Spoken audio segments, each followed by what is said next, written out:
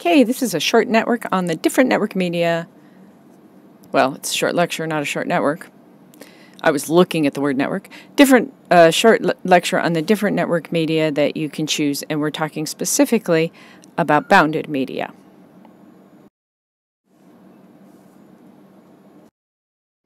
So the learning targets for this lecture are going to be that you understand the three main cable types, what their characteristics are, when to use what kind of cables, and when some are better in different situations and why.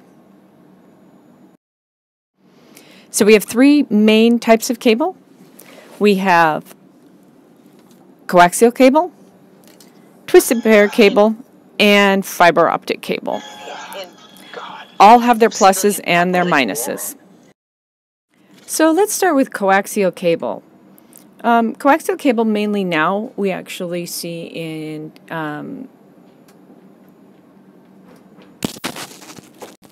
used in cable modems and things like that.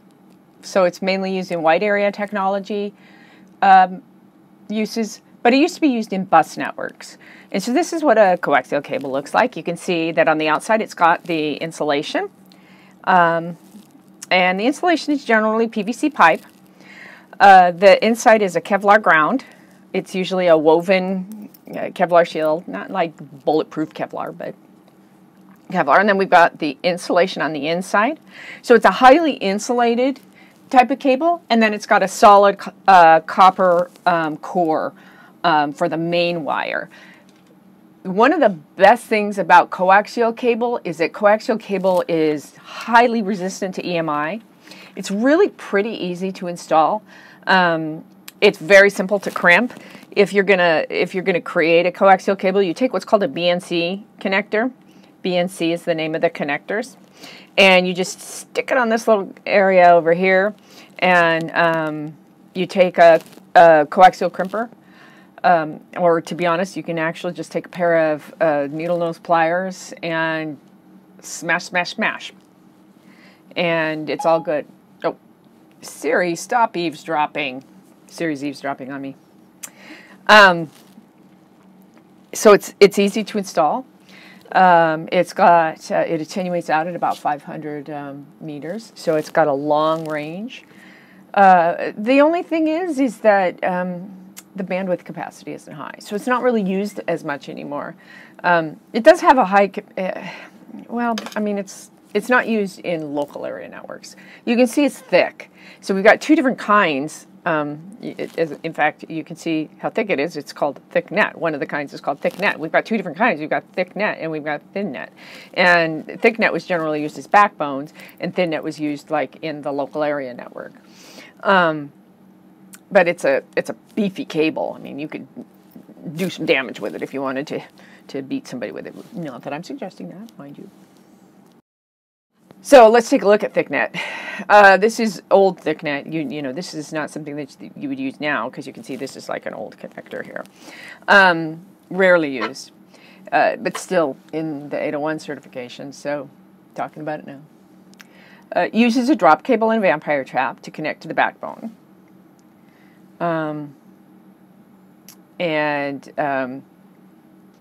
Yeah, so a backbone is just, it's in a bus network. So you have a bus network, and a bus network is a cable, thick. Don't I draw nice, pretty lines? You know, I could just use a thicker line tool, couldn't I? But I'm committed, so I'm going with this. Let's say that's a backbone. And then off the backbone, you would have what you would have is you would have drop cables that would come off the backbone on a bus network to connect the nodes. And so this here is the backbone, and the backbone is where like the main, it's usually the fastest part of the network, and so it's got the highest capacity, and it's where everything else connects to. So thinnet is kind of what we know as coaxial. It looks like our, you know, what cable TV comes over, also known as RG58. It's really easy to install because you can see it has the screw-on heads, which or the you just kind of stick them in and then turn them to the left to clockwise to engage, and then counterclockwise to disengage. It's also known as 10 base 2. 10 base 2 means that it runs at 10 megabits per second. It is a baseband network, and it can run at about 200 meters before it attenuates out, or about 185 meters. Pretty cheap, 2.5 megabits per second if you're using an ArcNet installation. ArcNet is pretty obsolete, but that was the old thing. 10 megabits per second potential, that means that's as fast as it can go with Ethernet. And then EMI super shielded, as you know, because we have the insulation here and we have insulation on the PVC coating, so we've got 2 layers of insulation. So that means that electromagnetic interference just kind of, is going to bounce right off of it, and it's not going to be very susceptible to it. The connectors are called BNCT and BNC barrel connectors, and then it can be eavesdropped in by being tapped into, but it has to be physically tapped into. And so the other thing is that with a 10 base 2 network, the maximum number of nodes that you can connect in a segment is 30. 30 nodes. 30 nodes max per segment. After that, you get too many collision. And why am I not writing with my pencil? Why am I writing with my finger? My finger does not do the job. I have a pencil for this. And then you also have to follow the 5-4-3 rule on this network. The 5-4-3 rule states that you have 5 segments,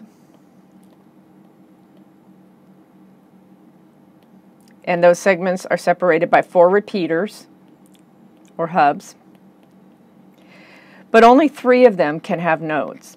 So you have to keep 2 segments clear, and the purpose of that is to reduce collisions. You only have to have the 5-4-3 rule in Ethernet. You don't have to have it in any other kind of network, and you only really have to have it in this kind of an Ethernet network.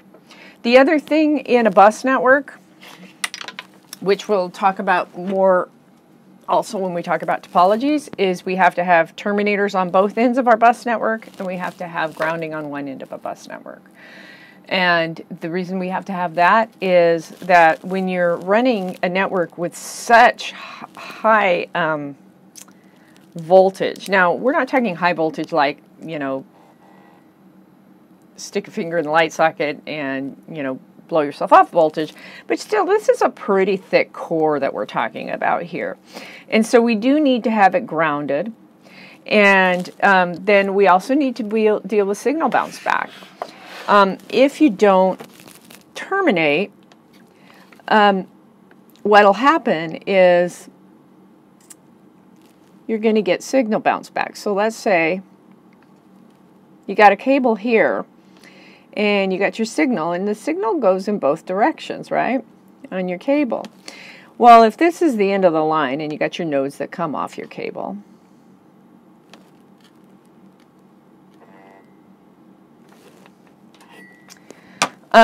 if it's the end of the line and you're not terminated at both ends, if you don't have a termination, what the termination does is it actually absorbs the extra electrons.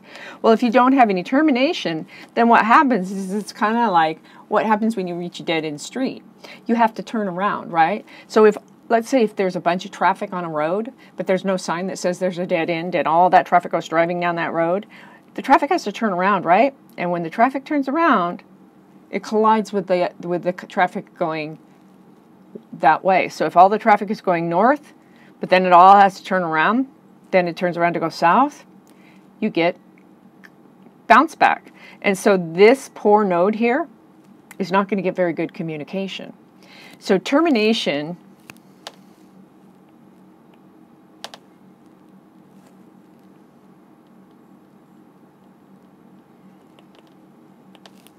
reduces bounce back.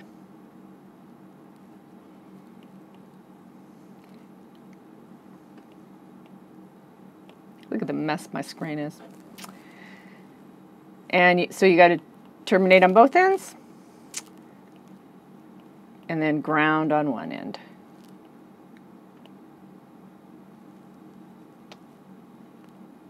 On one end. Okay? So here's a picture of the BNC connectors. This is a barrel connector. And this barrel connector connects either directly here, or it's going to actually connect right here. So this guy connects here, and then another cable would connect there. This is a terminator, and the terminators are 50 ohms.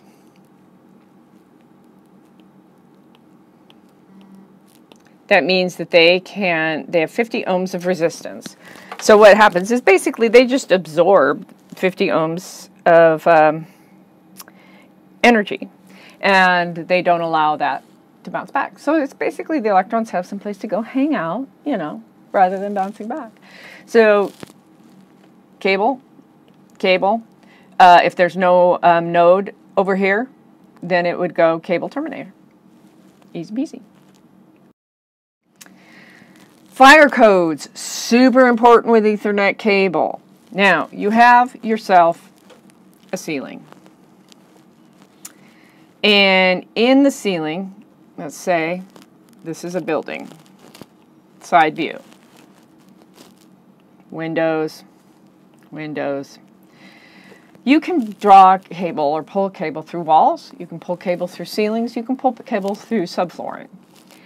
If you are going to pull cable through a ceiling, because you have what's called a plenum, this is the plenum, you must follow fire codes. And fire codes state that if you pull cabling through the plenum, you must use plenum rated cabling. Why must you use plenum rated cabling? Because PVC, polyvinyl chloride, gives off a poisonous gas when it is heated or burned. The plenum does not have a whole lot of oxygen going on up there. And so when a fire gets started in the plenum, it's not going to be a big, you know, hair on fire, Michael Bay explosion type fire. It's going to be just a little smolder fire. And a smolder fire can actually burn for days. And in the meantime, what happens? What else do you have up there? You have your HVAC. Don't ask me why my H is so fat. And so you can have a little smolder fire going on up there for days and giving off, and people will kind of maybe smell sort of a plastic burning smell. And while they're going, plastic burning smell, I smell a plastic burning smell. Oh well, life as usual. What they're doing is they're actually breathing in poisonous gases, and it's not like they're all going to like drop dead on the spot, but PVC poisonous gas actually causes cancer. And you know, 10 years down the road, you've given everybody in the office cancer. So generally, not a good thing. They tend to frown on giving people cancer as a part of your services. So since that's not written into your contract that you're going to give your clients cancer, it's probably a good idea to follow the fire codes. And the fire code says we cannot put PVC in the plenum. No PVC in the plenum. So we have to use plenum rated cabling, because if you don't use plenum rated cabling, then you can get huge fines. So we never put regular cabling into the drop ceiling. The other thing that we have to be careful of in the drop ceiling is that you also have lights up here, and fluorescent lights give off a lot of noise. EMI is high up here because of fluorescent lights, and so we want to make sure that our cabling is pretty well shielded if we're going to put it up in the ceiling. And so you can shield it through a conduit, or you can use shielded twisted pair cabling if you're using unshielded twisted, if you're using twisted pair cabling, or you know, you can go ahead and use coaxial if speed isn't an issue.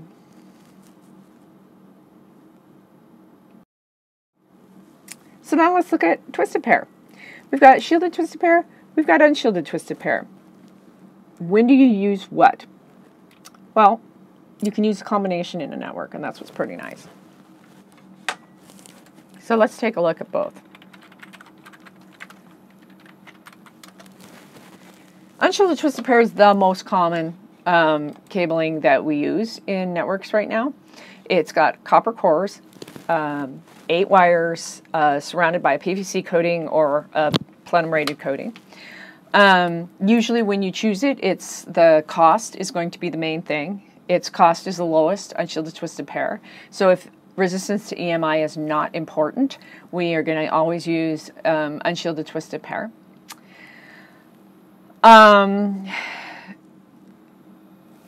Both of the wires have 4 pairs of twists, or 4 twisted pairs going through them. They both install relatively easy. They both use RJ45 heads. Speed is similar. UTP is always going to be a little cheaper because it doesn't have that extra shielding on it. But for the most part, you're almost always going to go with unshielded twisted pair. The range is the same, 100 meters. Really important to remember that. And it is a potential of 100 meters. You're not always going to get 100 meters out of it. So you're not, you can't just pace out 100 meters and call it good. And you have to remember that that's 100 meters from the switch. It's not 100 meters of cable. It's 100 meters max. Unshielded twisted pair, there's no coating. It does have a little bit of protective coating because you've got the PVC on the outside, and then each of the copper cabling obviously has a little bit of PVC on it. And then shielded twisted pair actually has the copper cable, the PVC on the outside. It has a little bit of cabling, and then there is a shield throughout the one on the inside, and I'll show you a little picture on the outside. So when do you use what?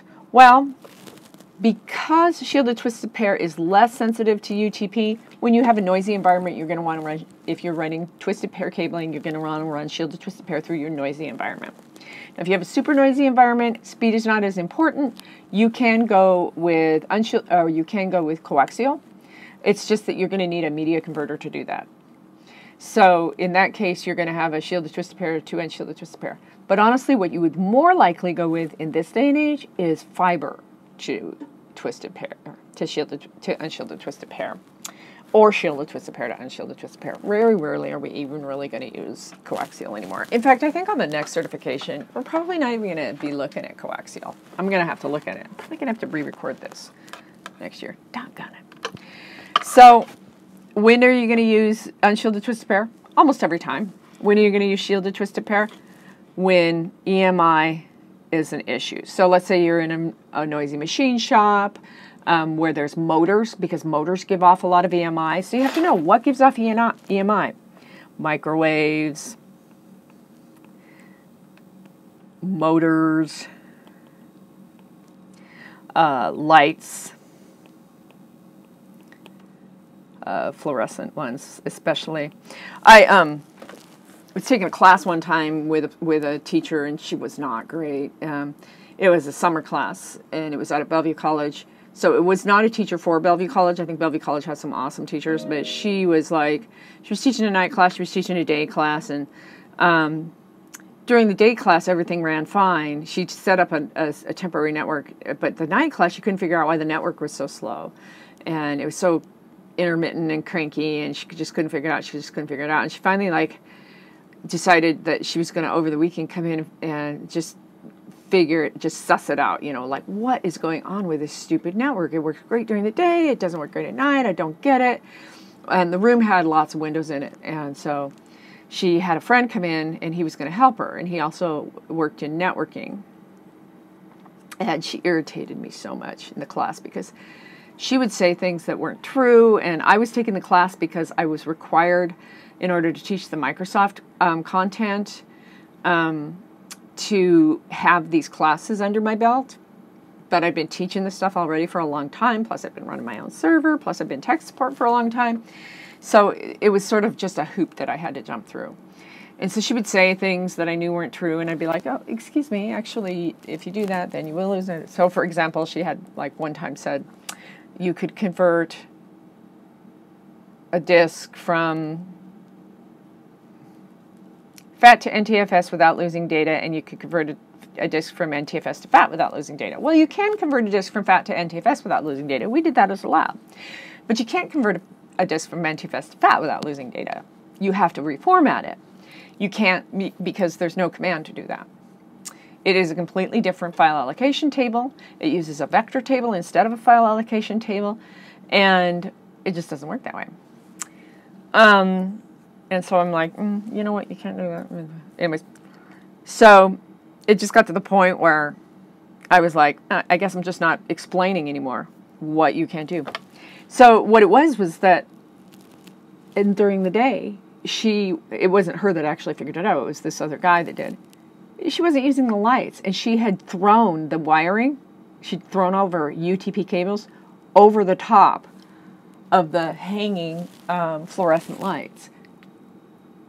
And so at night, when she turned on the lights, what was happening? Bingo! You know what? I wish I was like one of those really good artists, but I'm not. The lights were turning on, the network was turning off, because fluorescent lights give off all of this electromagnetic interference. So you got to be careful. You have to make sure you have shielded cabling or some sort of a shielded conduit that your stuff is going through. A conduit just means something that you put it through, you know, like a tube of some type. I mean, you usually use cable trays or some sort of something like that, but you can do a shielded concrete boxes is what they're called. Duct spacers, that sort of thing. And yeah, and I just thought, really? You know, you're supposed to be teaching us this stuff and you don't know that? I mean, that is a basic thing. The problem was, all she knew was what she was learning from the PowerPoints in Microsoft. So you can become a Microsoft trainer just by knowing the PowerPoints and passing the certifications, which you could do by going to the boot camp classes. And it irritated me. Anyhow, so when am I going to use STP? EMI? When am I going to use UTP? Most of the time. So here's some other connectors that you might see used. IBM connectors. These babies are old. That's this guy. And they would be in a coaxial cable. No, well, is it a coaxial? Yeah. They're old. This is an old IBM data connector. It kind of looks, you can see, sort of like a serial port, sort of like a VGA port, but it's not. It's just an old DB9. And that would be ThinNet, and it would be that drop cable that would go to the network card. This is what we see most often. This is RJ45. Hi, RJ45. RJ just stands for registered jack. My name is Jack, and I am registered as number 45. And this is RJ11. Not H, 11. And what's that? POTS. And what does POTS stand for? Plain old telephone service. One of my favorite acronyms. I love acronyms that are very simple and to the point. Plain old telephone service. So we've got our Ethernet cable right here. We've got our telephone cable right here. Actually could also be considered an Ethernet cable because you can run Ethernet cable through two pair systems. And RJ11 is a two-pair system. Two-pair, which is Cat 2, I want to say. DB9.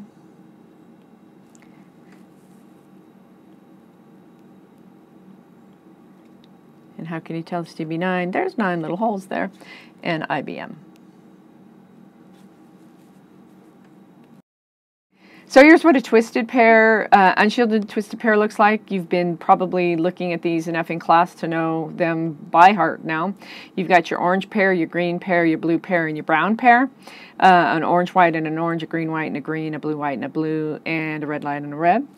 The purpose of the twist. Why twist? Because when you have two wires that run, when you have a wire, what happens is the electrons go through it. They travel through it. What they do is they create an electromagnetic kind of orbit around it.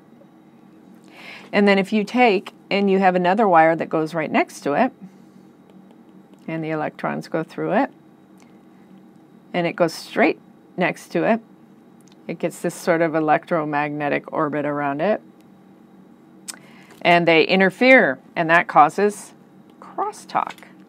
Well, if I twist these, then what happens is those two orbits, I have to draw this very carefully, but now suddenly they work together and there's no more interference. Isn't that cool? That's so sciencey. I love it. So that's what those twists do. And the more twists you have, the better those work together. That electromagnetic cycle works together. And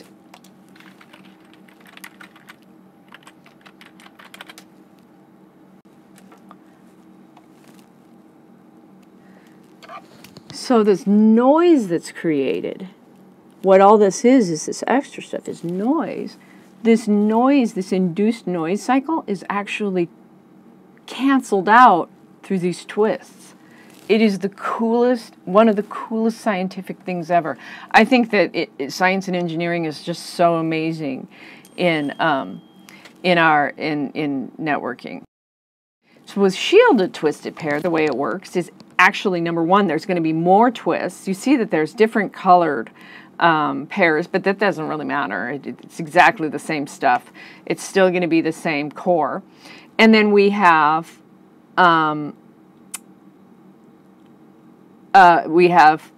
shielding, extra shielding. And usually this is a little thicker as well. It's just such an elegant way to deal with that problem of the noise that is created as electrons move through a wire. It's such an elegant, just simple way to deal with it. They didn't have to introduce any outside things. They just simply said, okay, this is what happens. Magnetic interference is created as electrons move through a system because why? Friction. And electrons bouncing off of each other. Well, that magnetic interference can be reduced by having the two wires be moved together, twisted together. Ta-da! Fixed. Love it. So here's what you're going to write down. Why twist? Copper cabling, very susceptible to EMI. Twisting reduces the crosstalk. The more resistant to EMI. So there are different categories of unshielded twisted pair, and we use different categories for different things. Right now, the most commonly used is Cat5e. Cat6 is becoming very ubiquitous. Ubiquitous meaning used throughout, very common. So what we're going to look at is what is going to be the best solution when you choose a cabling, what is going to be the best solution now, and what's going to be the best solution in the future. You don't want to only say what's going to be the best solution now, what's going to cost the less, and what's going to meet my needs. Because you have to future-proof your network. You can't just say, oh, this is good enough for now. I'll worry about what I need tomorrow. Because it's very expensive to upgrade everything. And so it's better to spend a little bit more money now so you have to spend less money later. And in the case of cabling, it doesn't make sense to be on the bleeding edge of technology. You know, the bleeding edge of technology means being in a situation where you are actually going and getting the newest thing all the time. I tend to be one of those bleeding edge of technology kind of people. But being on the bleeding edge of technology means, being on the cutting edge of technology means getting it like maybe second generation or second iteration of the first generation, meaning after it's had a few updates and people have tested it and they know that it's working and it's working well. So category 1 was plain old telephone system. I was wrong on that other slide. It's category 1. Or an ISDN, which is a type of a telephone system. Category 2 runs at 4 megahertz. It's IBM Token Ring. Category 3 is 10 base T. Remember that the 10 stands for the speed. So 10 megabits per second. The base stands for baseband, and T stands for twisted pair. Or it can be 100 base T, that would be 100 megabits per second, baseband, twisted pair. Category 4 is 20 megahertz, 10 base T, 100 base T, 4. That would mean T, 4 twists. So Cat 4 looks very similar to Cat 5. It just has less twists, so it doesn't run quite as fast. Cat 5 can go up to 100 megabits per second. It's just a little more stable than Cat 4 and more ubiquitous. Cat 5 is what we see almost everywhere. Cat 5e actually had more twists and it had improved attenuation, and it actually went up to gigabit. And then Cat 6, way improved attenuation, can go up to gigabit, runs at 250 megahertz, much wider bandwidth, much faster. Cat 6, oh, I'm sorry, Cat 6 was 250 megahertz. And it went up to, it actually, Cat 6 is also way more resistant to EMI because of more twists, and it's resistant to outside EMI. It's also Cat 5 on is considered fast Ethernet because it could go up to a gig. Cat 6 and Cat 5e, Cat 6, Cat 7, those can all also use fiber optic cable. And so you may see Cat 6 and Cat 7, you may see G-base, you might see 100 base. If you see G-base, then that would mean gigabit. If you see TX, that can stand for using it referring to varied cabling. So it can be copper, it could be fiber. If you see FL, that would mean fiber, that kind of thing. So these you do got to kind of know, so make sure you fill in this table on your notes. Make sure you fill it in. And know, N-O-W, know these things for the test. Because, why is it important to know? Well, when you go to do your cable plans, and a cable plan is just what are you choosing for a cable for a building. So somebody would hire you if you were going to be a cabling expert and you were going to be a cable puller. They would hire you, your company, to lay out the cabling for a building, and that would include what kind of cable are you going to use, how is it going to be pulled through the building? Is it going to go through the walls? Is there a subfloor? Is it going to go through that? What kind of conduits are you going to use? Are you going to use cable trays? Are you going to use trays under the floor? Are you going to pull it through the plenum? Are you going to run it through the outside? What is going to be the WAN connection, the wide area connection? Are you going to use fiber optic? Or are you going to use, depending on what's coming up. I mean, around here you can use cable modems, or you can use fiber optic business. And then what's going to pull it through, and then once you get it installed, how many jacks are you going to have? Where are those jacks going to be located? What's the speed going to be? Are you going to run telephone through your cabling? Because you have 4 pairs, but network cabling only requires 2 of those pairs. So you can run your telephone lines through the other 2 pair. So you have a lot of choices to make, and this table helps you make those choices and decide which kind of cabling you're going to use. And when we're deciding our cabling, which you're going to do in your cable media assignment, this table actually helps you to know what kind of cabling to choose and future-proof your cabling. Category 8. Category 8 is awesome. Category 8 is really cool. It's got different kind of plugs. You can see, look at how fancy they are.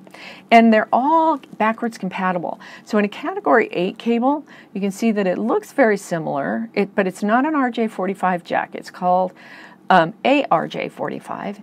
And the ARJ45 plug is backwards compatible. So if you take a look at the ARJ45 plug, you can see that it's got these extra wires on the side. So this is a regular RJ45 plug here, this guy here, and this is an ARJ45. This is the requirements for an ARJ45 or you know, the regular one. This is the one that contains a backward compatible one with a switch. So it actually has a little switch built in. Isn't that funky? So that what that little switch does is that little switch actually recognizes whether or not the plug you've plugged in is a Category 5 cable or 6 cable or 7 cable or a Category 8 cable, and then it accommodates it. And it will switch the sending and receiving pins according to the kind of cable you plugged in. So the nice thing about Category 8 is if you decide as a company to move into a Category 8 network, you don't have to worry about upgrading all at once. You can upgrade incrementally, which makes it a much more reasonable way to go.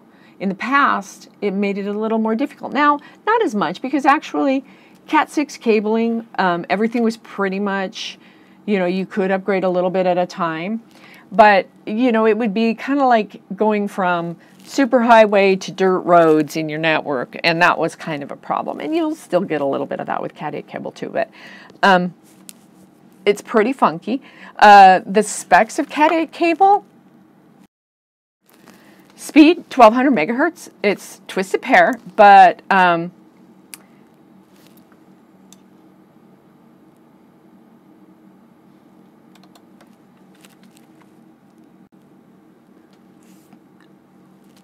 it's 40 G base T, which means it's 40 gigabits per second, baseband, twisted pair, through copper, so that is super fast. It's Class 2 cabling, which that's cool because it allows for 3 different kinds of connectors, and they can all be used interchangeably. So it can use the RJ45, it can use the ARJ45, or it can use that combination one. And it's super fast. It's actually out there, but it really hasn't been adopted very widely because the standards have just been released. I mean, today is 3/25/2016, and I was just looking for it. So there's not a ton of information out there, except for a lot of like just standard setting, but it's coming. Fiber optic, most ideal material currently available for data transmission. The problem with fiber optic is it is expensive. There's no EMI problems at all. Why not? It's not electric. It's lights. Can't interfere with light with electricity. So that's one of the biggest benefits of fiber optic. You can run up to several kilometers without it attenuating because light can travel forever and ever and ever and ever and ever and ever and ever. Well, not really forever and ever and ever, but it can travel for a really long ways. The cost of fiber optic, it's really the highest cost of any cable. Installation, expensive and difficult. You usually do have to get a special certification to install fiber optic. It can be very dangerous to install on your own because if you're installing glass fiber, which is the best and highest quality, you know, it's actually very difficult to install. If you break it off, you can hurt yourself. Attenuation, like I said, kilometers of potential. Bandwidth 100 megabits per second to 200,000 megabits per second. So it's got tons of bandwidth. EMI, completely insensitive to EMI. You can't eavesdrop on it because if you tap into it, you break it. So it's not like with another cable that you could maybe slice into it and pull out some stuff.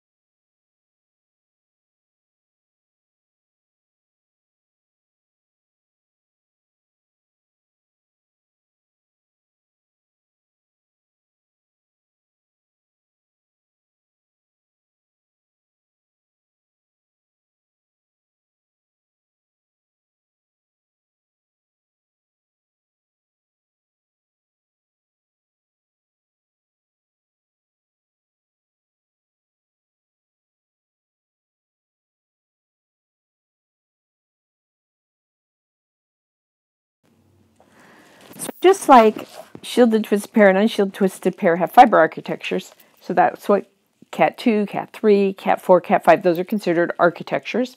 Just the statistics of what the cabling can handle and how they are built and all that stuff. That's what an architecture is. Fiber optic. And fiber optic architecture is based on whether it is single mode fiber or multi-mode fiber, and then how far it can go, and whether or not it, and basically, and whether it's baseband or broadband. So we've got 10G base ER, and so it's going to use a nice single mode fiber, and it's usually used as a backbone.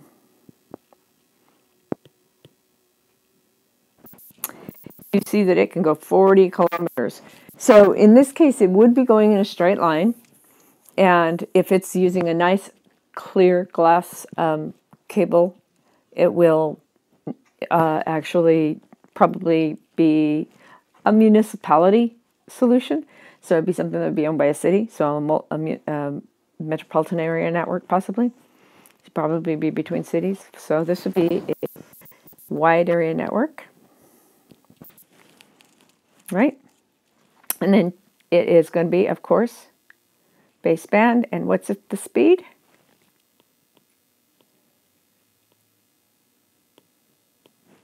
Because it's 10 GB. So 10G base SR is multi-mode fiber. And this would probably be more of a local area network type of a deal. Although it could be a wide area network within a campus area network maybe, but most likely a local area network because look, we're only going 300 meters. But that's still quite a bit. That's 3 times as far as unshielded twisted pair. And it also is going quite a bit faster than unshielded twisted pair, although the same speed as Cat 7 and Cat 6. So, you know, it's more expensive.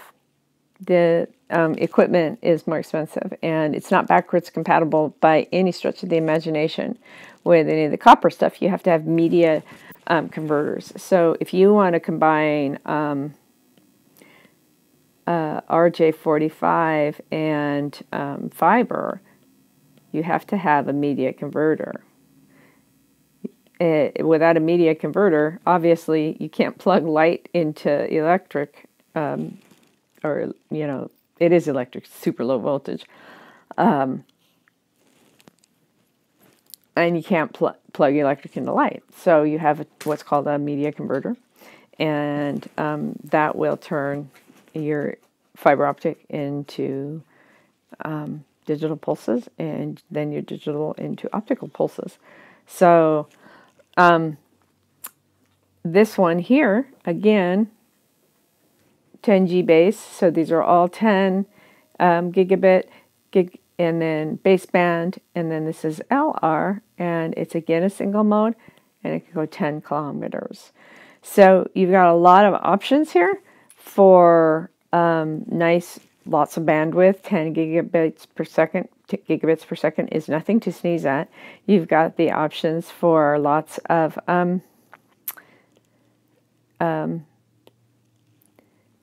capacity, and also you're going quite a bit before you attenuate out.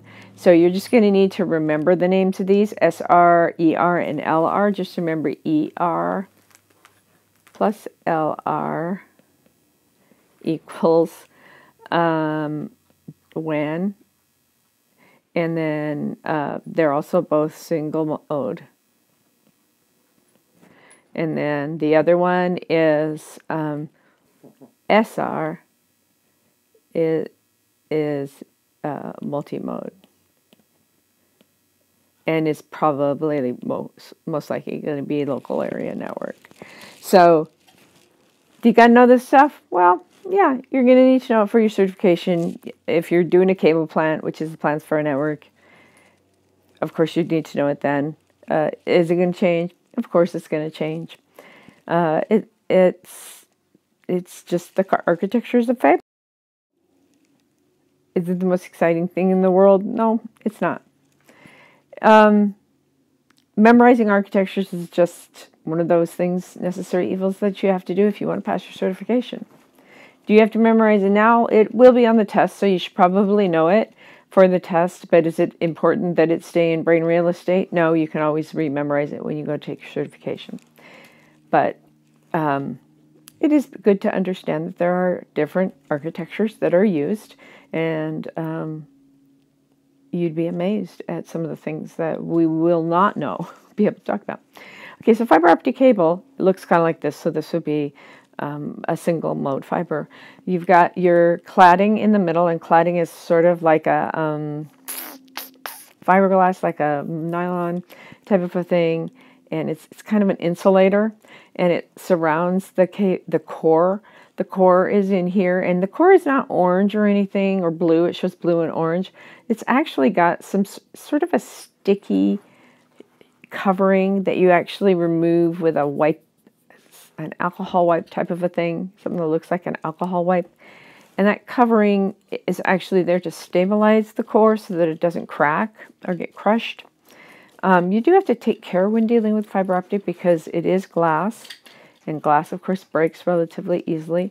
More likely, you would work in a local area network with a silica because silica is less expensive and it doesn't break as easily. But it also is not nearly as pure and clear, and if it's not as pure and clear, you're not going to get the speed out of it. You're going to have more transmission problems. But that's what it looks like. And then, of course, you've got the sheath and the fiber core, which is either made of glass or silica. Building or terminating fiber is a pain in the behind. You can't cut it because if you cut it, it cracks. Cut glass shatters. You cannot just cut glass. And so what we used when we did it was a diamond tip chisel.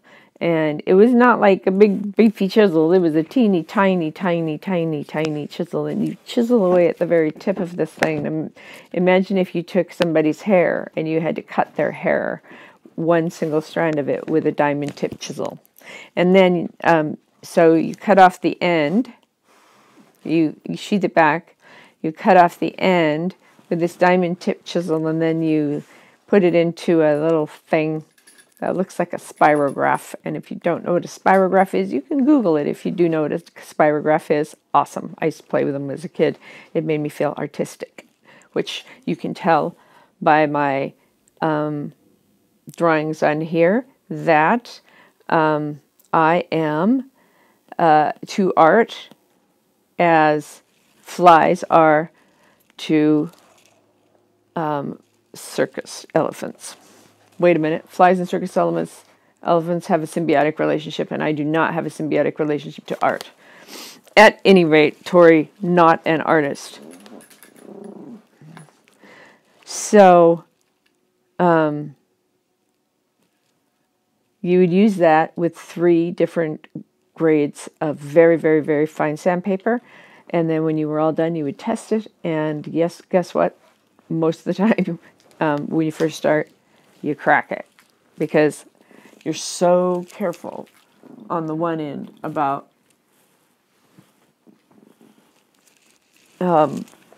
with that diamond tip chisel, and then on the other end you get a little cocky because you did it right the first time, and you just have the tiniest of tiny cracks, and you can't actually see them until after you've gone through the buffing. The buffing takes forever.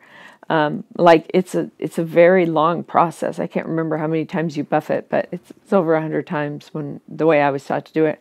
And then you get the next finer sandpaper. So you have 3 different sandpapers, and you buff it using this little spirograph thing so that it goes into this figure 8.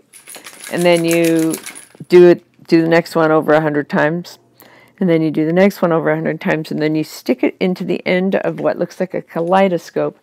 It has a light, and it shines the light through the fiber optic cable, but it's got a filter on it so that you can't look at the end of a fiber optic cable because the light in it is a laser light. It's a light-emitting diode. And if you look in the end of it, you will burn your retina. So this has a filter in it. You look in it, and if it looks like a perfect circle, then you know you did it right, and you get all cocky, and you feel really good about yourself.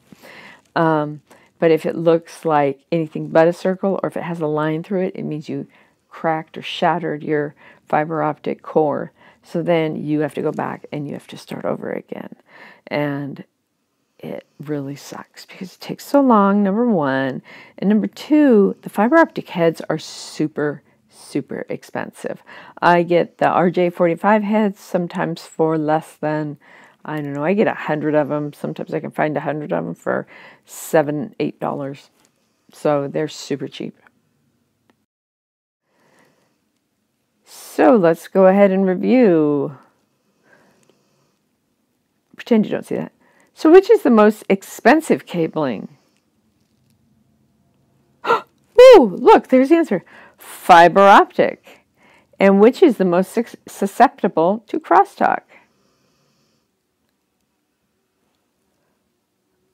Unshielded twisted pair. Oop. And which is the hardest to install?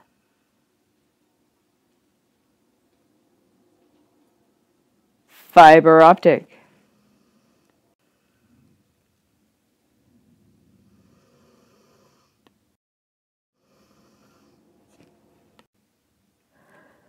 What is the maximum length of UTP Cat5 cable? 100 meters or approximately 300 feet. And what cable works with British naval connectors? Or I guess it would be British naval connectors.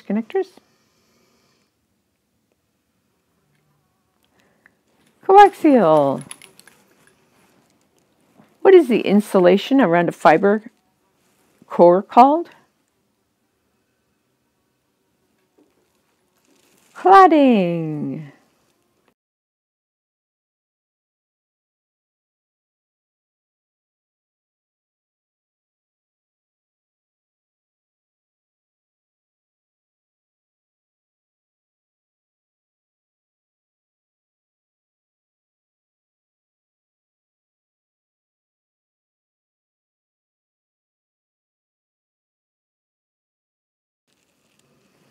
What type of band usage allows multiple signals over one channel?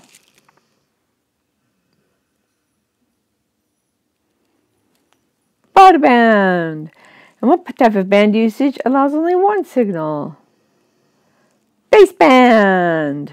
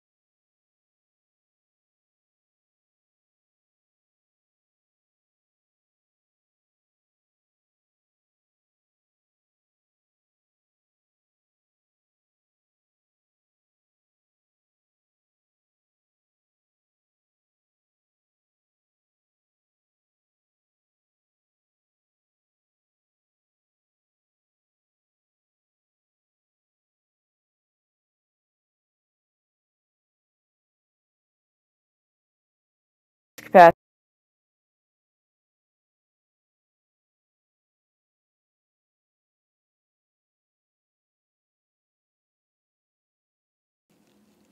Okay, so what is often the most important consideration when you are making the decision about what cable to install in a new network? The number one,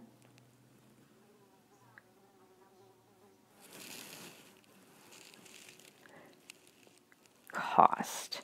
So what are the other 5? Now you got to remember these. You have to memorize them. So I'm going to give you a hint. Here's the letters they start with. C-I-R-E-T.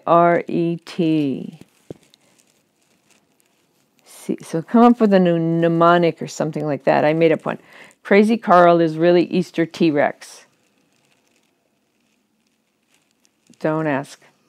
I saw somebody posted an Easter T-Rex video on their Facebook. It was cute. So what are the other characteristics? Capacity, installation requirements, range, EMI or resistance to EMI, and finally, type of band. Is it baseband or is it broadband? So, last one. What kind of connectors do UTP cables use?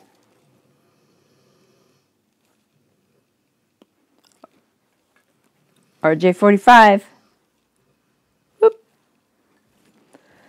And what are the speed specifications for UTP cable? It can go 100 to 100,000 megabits per second, although right now, really, we're only going about 10,000 megabits per second. Finally, which UTP category cable is most commonly used right now? Boop. Cat5e or Cat6?